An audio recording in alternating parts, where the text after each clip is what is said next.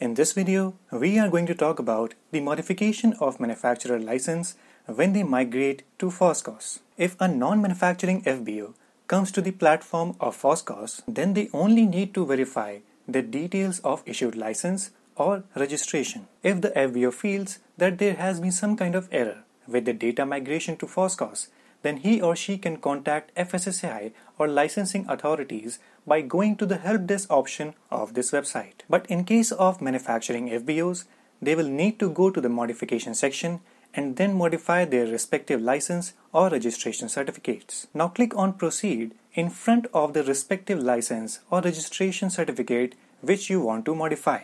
After clicking on Proceed, they will receive this confirmation message. This confirmation message will notify you that if you click on OK button and do not complete your application, then this specific application will move to the section of incomplete applications in your dashboard.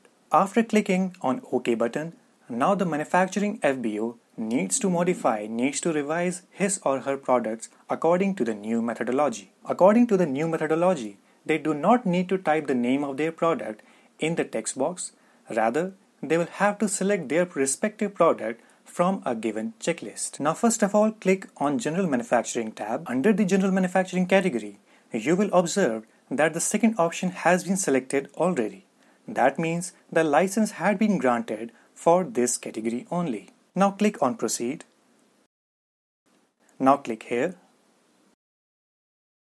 Under the Product Selection tab, you will observe that there is an option to view your existing license. From this existing license, you can view which categories of the products were valid for your specific license.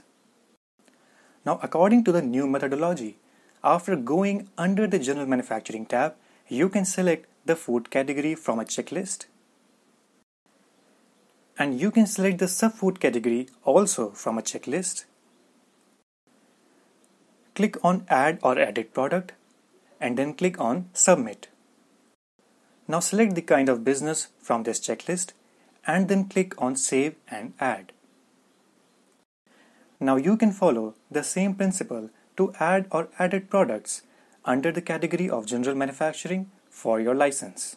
Let's just say that the food category or the sub-food category is not available for your specific food product for which earlier the license was granted. Then this means that you need to modify your license. In the case of this specific example, you will need to go to the website of FoSCoS and start a new application for your license. This also means that your license cannot endorse those food products which do not fall or do not lie under the category of standardized food products of FSSAI. For this example, you will need to surrender your license and migrate to the central license.